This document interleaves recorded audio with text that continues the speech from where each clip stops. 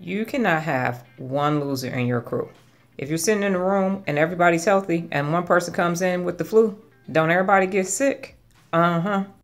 Trust me, I get it. I dated losers. I married losers. I got losers in my family, man. I'm telling you, you cannot be your best if you got some losers in your life. Real talk. In summary, change your number, change your email, change your Snapchat account, change your Instagram. Block them suckers. Get rid of them. Tell them you a loser and you got to go. You don't mess around with losers. They suck.